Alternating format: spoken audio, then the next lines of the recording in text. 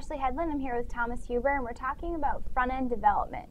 Thomas, for those of us that are unfamiliar with this term, can you explain exactly what front-end development is? Sure.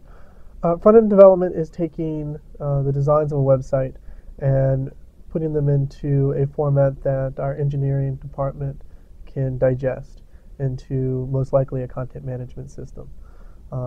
We take and create clean HTML and JavaScript code that does a lot of the front-end interaction and allow it to be cut up for the engineering department to place where it needs to be placed for the functionality to exist.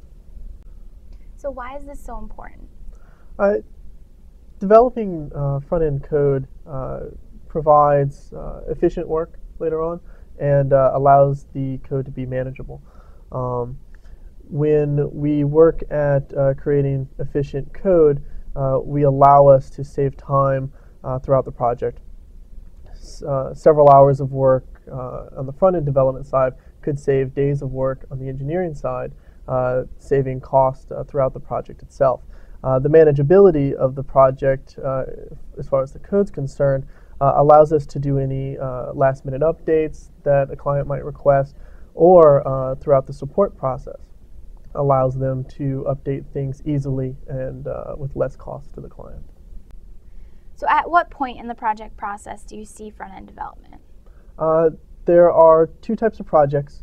The first one is most likely a website project where we're developing a full site for someone.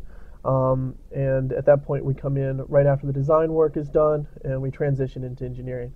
And then we come back again later on during that project for the quality assurance, just to make sure everything's still in line before it goes live.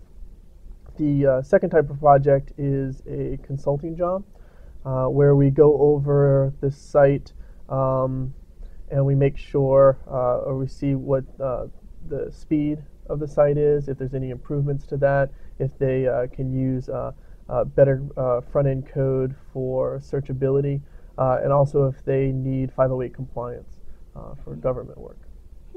Great. For more information on front-end development, check the 6th Floor blog. Thanks.